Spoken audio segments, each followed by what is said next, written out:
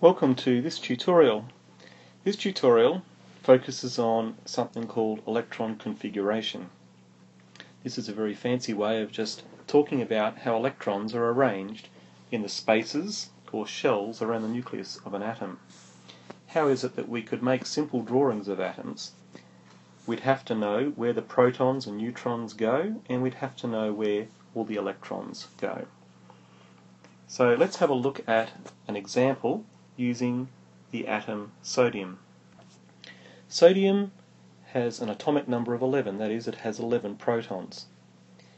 In an ordinary neutral atom, the atom will have the same number of protons and electrons. So sodium also has 11 electrons. It has also 12 neutrons. So where would we put the protons and the neutrons in an atom? Well, you've already learnt that protons and neutrons go into the middle of the atom, the nucleus. So, for sodium, we would draw 11 protons and we would draw 12 neutrons in the middle of the atom. But how would we arrange the 11 electrons around this nucleus? There is a fairly simple rule to help us to understand where these 11 electrons can go, or where any electrons can go in an atom. The rule says that in the first shell or space around the nucleus of an atom, that a maximum of 2 electrons can be held. So the first shell, we'll call it this space here, the first shell around the nucleus of any atom can hold up to 2 electrons. This first shell is also referred to as the K shell.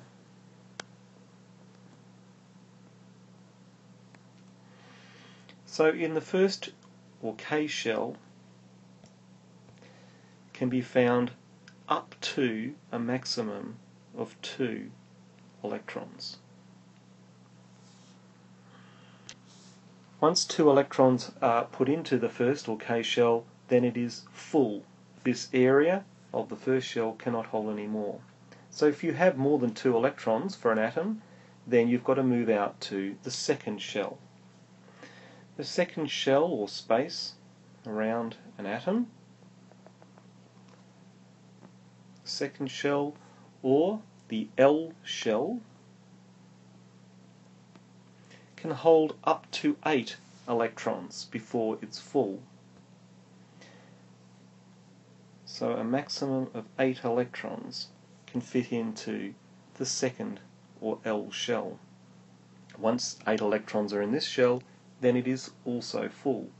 So if you have more than 10 electrons, that is 2 in the first shell, 8 in the second, if you have more than 10, you're going to need to go out to the third shell. That is the third or the next space around the outside of the atom. So in the third shell, also referred to as the M shell, you can fit theoretically up to 18 electrons. However, it has been discovered that atoms can only take 8 and remain stable. After they have 8 in the third shell, any further electrons will move out to the fourth shell. But theoretically there's enough space in the third shell to hold up to 18 electrons. So for sodium, there are 11 electrons that have to be placed. So we would put 2 of those electrons into the first shell. The next 8 electrons will go into the second shell. And because there's 11, there's still 1 more electron to place, so it will have to go out in the third shell. So, sodium has 11 protons, 12 neutrons in the nucleus or middle of the atom. Its 11 electrons are arranged with 2 in the first or K shell, 8 in the second or L shell, and 1 in the third or M shell. So its electron configuration can be written as 2, 8, 1.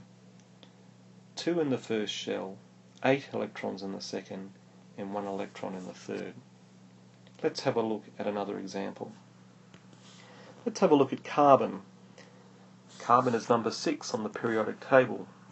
Carbon has 6 protons, 6 neutrons, and 6 electrons. So what do we place into the middle of the atom? So we'll have the 6 protons and 6 neutrons in the middle of the atom. 6 protons and 6 neutrons in the nucleus of the atom. We have 6 electrons to arrange around the outside. You learnt just a few minutes ago that a maximum of 2 electrons can fit into the first shell.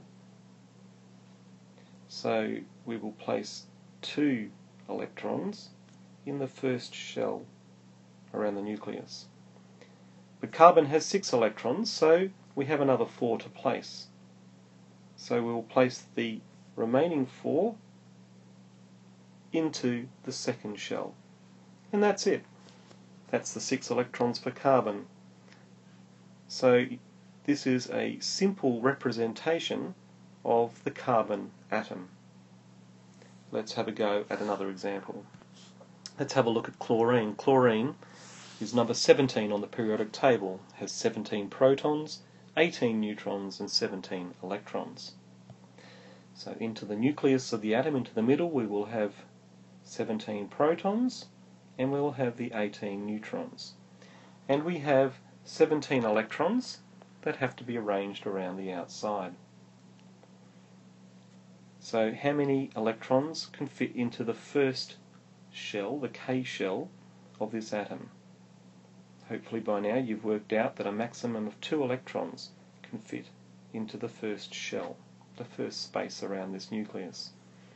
So that uses up 2 of the 17. That means we have 15 electrons still to arrange. The maximum number of electrons we can fit into the second shell is 8 electrons. So we'll put the next 8 electrons out into the second shell, or the L shell.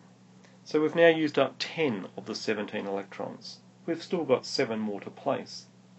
Now the third shell can hold up to 8 electrons, and we only have 7, so we can put the remaining 7 electrons out into the third, or M shell, of the atom. And this is it. This is the completed representation of chlorine. So we have 17 protons, 17 neutrons in the nucleus, and we have the 17 electrons arranged, 2 in the first shell, 8 in the second, and 7 in the third. So the electron configuration of chlorine is 2, 8, 7.